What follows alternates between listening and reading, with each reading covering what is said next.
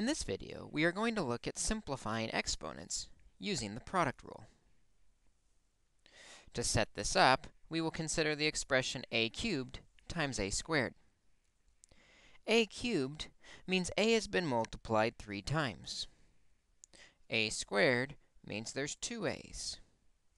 This means in the expression, there are a total of 5 a's, or a to the 5th, multiplied together. This is where we get the product rule. 3a's plus 2a's gave us the a to the 5th.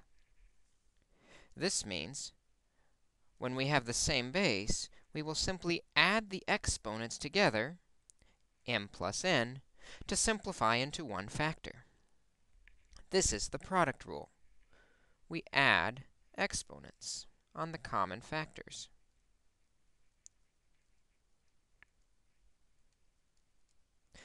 Let's look at some examples where we can see this property work out. In this problem, we see several monomials multiplied together. First, we will multiply the numbers. 2 times 4 times -3 is -24. To find out the number of x's that are multiplied together, we will add the exponents. 3 plus 2 plus 1 is 6. This expression is -24 x to the 6th. Notice when no exponent was written on the last factor, we assume the exponent there is 1. Let's take a look at one more example using the product rule. In this problem, we will start by multiplying the numbers. 5 times 2 is 10. On each of the variables, we will again add the exponents.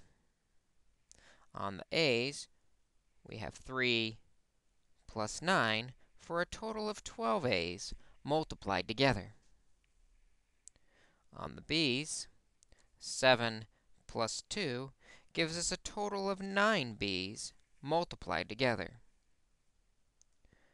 There is also a c to the 4th for a total of 4 c's multiplied in the expression. This gives us our final answer, 10a to the 12th, b to the 9th, c to the 4th. By adding the exponents on common factors on the bases, we're able to simplify expressions using the product rule.